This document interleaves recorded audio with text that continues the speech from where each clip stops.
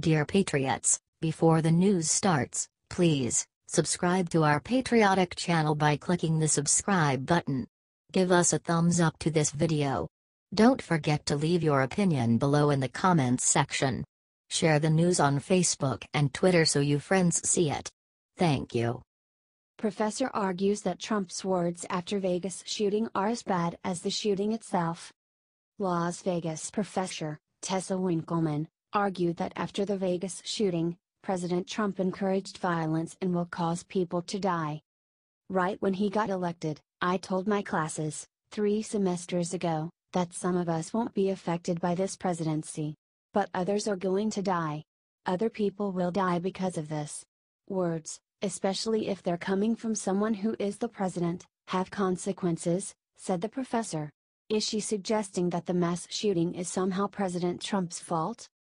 I don't know that these events would have inevitably happened whether or not he got elected. But he has rhetorical powers every president has to encourage or to discourage violence. So far, all he's done is to encourage violence, she said. Sarah Huckabee Sanders responded to these charges. It is sad she is teaching students such divisive, inaccurate, and irresponsible rhetoric. She should be ashamed of herself, and the university should look into it. What a terrible example to set for students, said Sanders. While we respect academic freedom in the classroom and the right to free speech, we believe the comments were insensitive. Especially given the series of events this week and the healing process that has begun in the community, said Tony Allen, a spokesman for the school.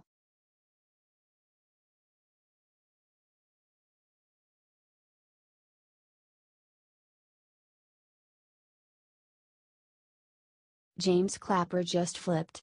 Look what he admitted about his evil plans for Trump. James Clapper Jr. is a former National Intelligence Director. He recently went on CNN's Don Lemon on early Wednesday. Don Lemon asks, "Are you questioning his fitness?"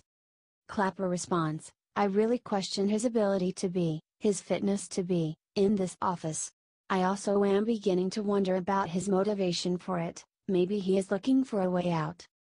Clapper then went back to the old trope that he is worried about the president's access to nuclear codes. In a fit of pique he decides to do something about Kim Jong-un. "There's actually very little to stop him," Clapper said, referencing North Korea's leader. "The whole system is built to ensure rapid response if necessary. So there's very little in the way of controls over exercising a nuclear option, which is pretty damn scary." Isn't this ridiculous? Clapper is the same guy that lied under oath, according to Darren Lisa.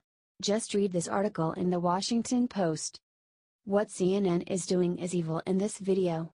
They are trying to make it okay to hate Trump. Get this in front of every patriot you know. We are winning this war. Share this if you still stand with Trump and don't give a damn what Claptrap says. Let's show them that Trump Nation is still strong. Let's show them that Trump Nation is still strong.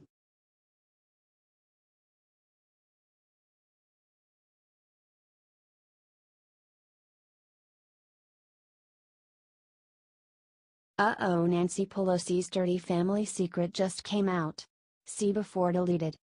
In recent days, Nancy Pelosi has publicly supported the removal of Confederate statues. Last Thursdays, she called for Republicans to help remove the statues after Charlottesville. Here is what she said last week. "The Confederate statues in the halls of Congress have always been reprehensible," Pelosi said in a statement. "If Republicans are serious about rejecting white supremacy, I call upon Speaker Paul Ryan to join Democrats to remove the Confederate statues from the Capitol immediately." The truth is, the Democrats have a pretty poor history on civil rights, including Nancy Pelosi's own father, who was the mayor of Baltimore, and was one of the people who dedicated statues to Robert E. Lee and Stonewall Jackson, and in his speech said that they defended sacred institutions. What are those sacred institutions? One of them is slavery. Let's ruin Pelosi's day by sharing this all across the internet. The world needs to know how crooked Pelosi really is. Share this, patriots. Thanks for reading.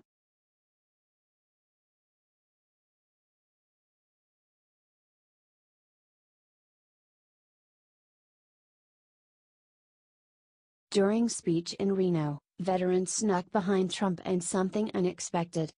Donald Ballard threw himself on a grenade in the Vietnam War and he came up to speak at the annual American Legion convention in Reno earlier. It was an inspiring speech. The crowd loved it. During the speech, President Trump called Medal of Honor winner Donald Ballard on stage. Donald Ballard then said the following about our great president. "There is no greater love than someone who loves this country. And I believe we've elected the right leader to lead us out to drain the swamp." The American Legion crowd absolutely loved it. That's because America's favorite president Donald J. Trump is kicking ass and taking names. The establishment media can't stop him. The economy is booming under him. The Dow closed at 21,900 yesterday. The Dow is up 4,000 points since November 4, 2016. Trump is making history and he will keep on winning. We need to fight the media and share this everywhere. They are trying to make it seem like Trump isn't doing anything.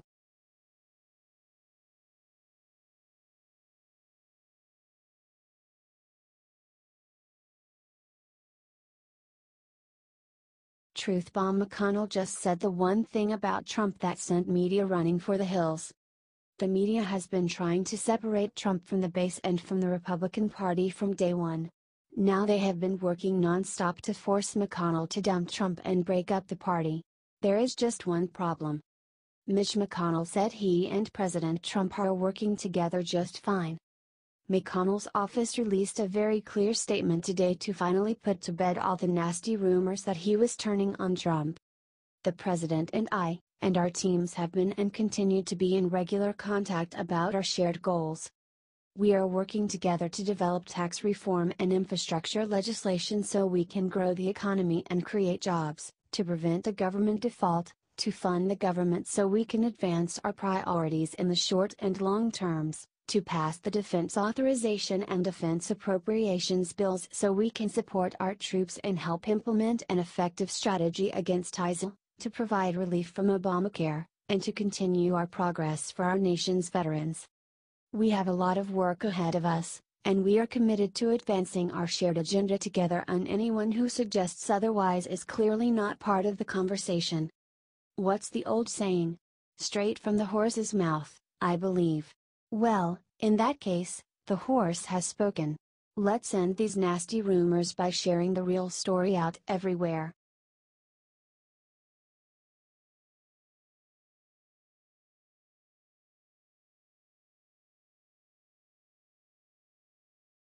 James Woods Rexidiot lib who claims it's harder to buy cough medicine than an AK-47. It has been painful watching liberals talk about gun rights in the media following the Las Vegas mass shooting by psychopath Steve Paddock. The first reason is because they have been trying to exploit the situation to pass new gun restrictions. The second reason is because they clearly know nothing about guns. MSNBC's political analyst Steve Schmidt proved this during a recent appearance on HBO's Real Time. In arguing against the Second Amendment, he told Bill Maher that America's founders could no more conceive of an AK-47 than they could have conceived of a spaceship. He continued, "These weapons were not conceived of, were not understood, were not imagined in the context of the time when the amendment was authored, and we ought to have a real debate in this country about whether we want military weapons, weapons of war in the hand of every Joe who wants to go in and buy 30 of them." Steve then foolishly claimed that it is harder to buy cough medicine than it is to buy an AK-47, or 50 of them. Conservative actor James Woods saw Schmidt make this assertion and shot back on Twitter, "I will bet you $10,000 I can buy cough medicine more easily and more quickly than you can buy an automatic AK-47. Put up or shut up." Writer Corey Stallings destroyed Schmidt's argument, explaining how lengthy the process is to procure an AK-47. Wrote Corey, "First, you'll have to produce a photo ID. Then, you'll have to fill out the never-ending ATF Form 4473. If you pass that, you're formally presented with literature on the Youth Handgun Safety Act. Then, if you live in one of the good states, you can pay and take your new blaster home. Keep in mind, this is the process in a gun-friendly state." He concluded, "As you can tell, that's a pretty big difference.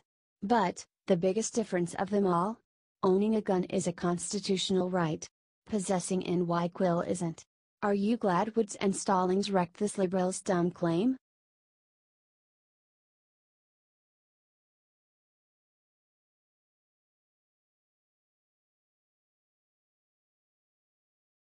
Don Jr. blasts Michelle Obama for calling liberal sexual predator Harvey Weinstein a wonderful human being.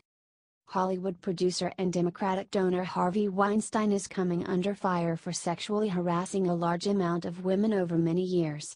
However, Michelle Obama once said that he was a wonderful human being. I want to start by thanking Harvey Weinstein for organizing this amazing day. This is possible because of Harvey.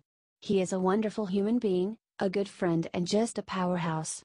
And the fact that he and his team took the time to make this happen for all of you should say something not about me or about this place, but about you, said Michelle Obama.